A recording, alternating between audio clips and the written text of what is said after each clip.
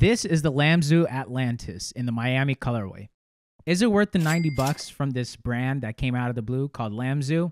Well, we're going to talk about that today. But before we do so, hit the like button and subscribe button down below. Let's now look at the unboxing experience of the Lamzu Atlantis. And let me tell you something. In my opinion, it's an S-tier experience. I do not think that there's any other mouse on the market that beats just how nice the experience is of unboxing this mouse. I do want to give a quick shout out to Jordan Madison for selling me the mouse on r/Maros Market. Really appreciate it. As we get into the unboxing experience, you're going to see that the cover of the box slides off with a very nice, precise thud. And the box itself is like a book. You open it up, and on the right side, you will see that the mouse is stored there. And on top of the mouse is also the USB dongle. Now, when we get on the left side, that's where things get interesting. That's where all the accessories are. You first see a velvety velour bag, and underneath it is Lamzu's color-matched grips for the Miami colorway. Inside the bag is a nice color-matched baby blue USB-C cable.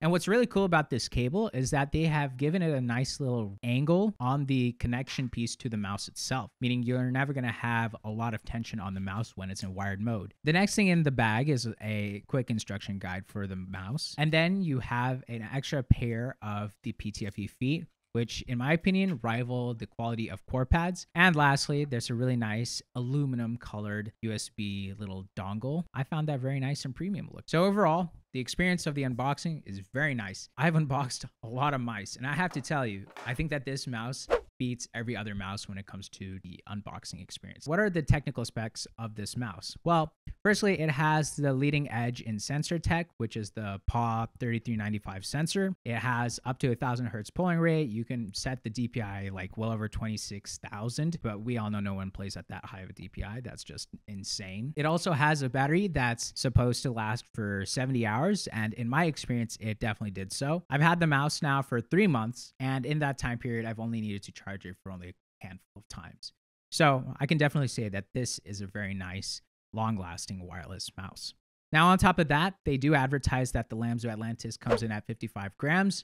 And on my weighing scale, it is precisely that. The coolest thing about the weight of this mouse is that I do not feel any compromise with regards to the structural integrity of the mouse. This mouse feels solid. Like I can just press it on the sides and I have no fear that this is going to just crush in my hands. In fact, when I wiggle it side to side or shake it aggressively, I barely hear any wiggling in the internals. The scroll wheel maybe just a little bit because it's a scroll wheel, but outside of that, I'm super impressed with this mouse's quality. And I just have to give them like mad respect for this. For their first mouse, they have gone all out and made a fantastically well-built mouse and under the $100 price point. The mouse also has TTC Gold switches, and honestly, they are just the best sounding switches. Here's what they sound like.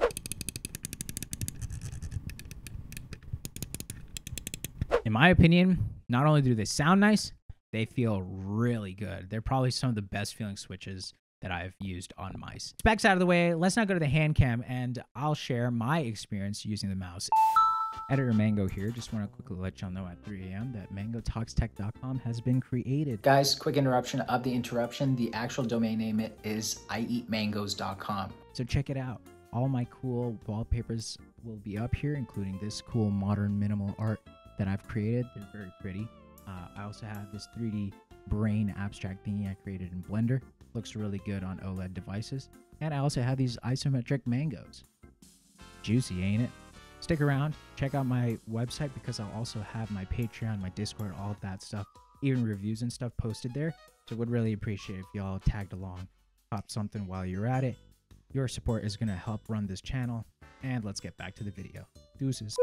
Let's go over some details about the mouse before we get into the gaming experience. Firstly, my hands are 20 by 10 centimeters, and the way I grip the mouse is a relaxed claw, palm claw grip hybrid. The mouse itself has a nice soft texture to it. Only issue is when my hands get sweaty, they do start to slip a little more, and the coating does pick up a little bit more dirt. Now, with that being said, the tensioning on the clicks are fantastic. On the main buttons, I love it, and the side buttons are also very well done. The back side button has maybe a little bit of post travel, but nothing for me to be like concerned.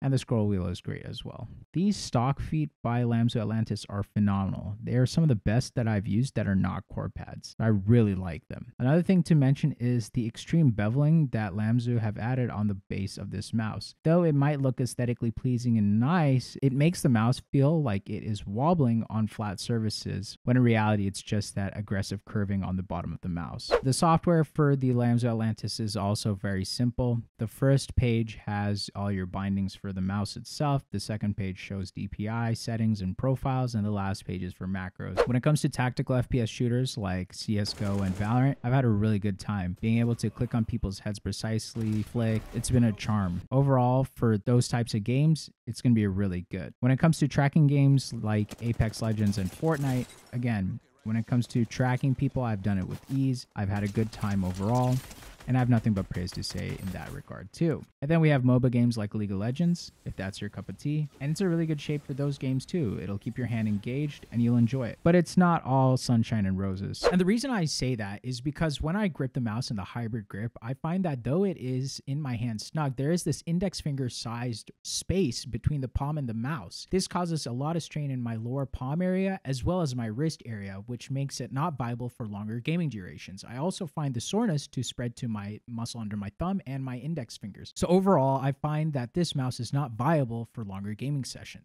It really is a personalized issue to my hand and the way I grip the mouse. If I was more of a fingertip gripper, I think that the issues that I have with soreness wouldn't really be a thing. And also, if I was a palm gripper, I wouldn't really have these issues. But I can't really palm grip this mouse as it just slips out from the base of my hand. I think that for a majority of people, if you have larger hands or even medium-sized hands, you're going to have a great time with this mouse.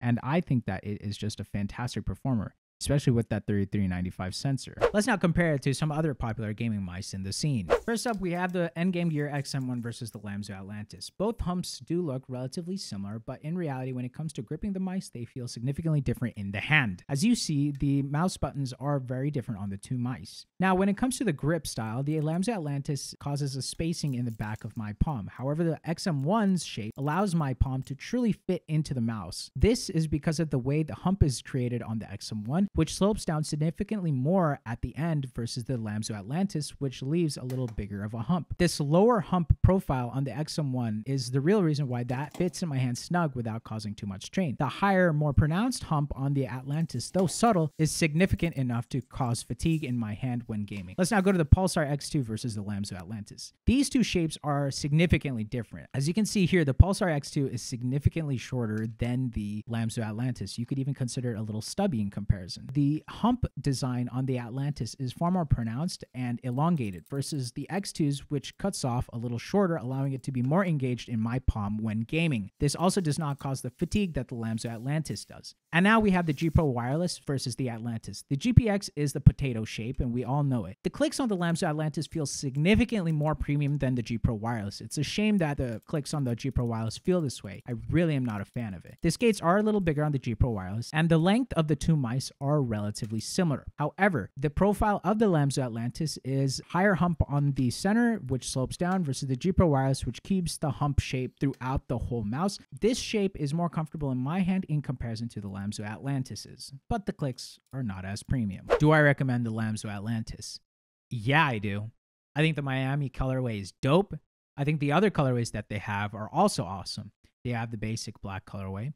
Then they also have some fun ones like the Miami colorway, the pink colorway, as well as the matcha green colorway. I've never seen a mouse in that greenish color. It's very nice, different too. And then also a simple white colorway. At the $90 price point, I think that Lamzu have really created something with a lot of passion. And I was following this project through their Reddit updates, and I have to say, I think that they have knocked it out of the park. This is a mouse that a lot of people will enjoy. Unfortunately for me, it didn't work out, but it's still a mouse that I would confidently say do check out. If you enjoyed this review, hit the like button, subscribe button down below.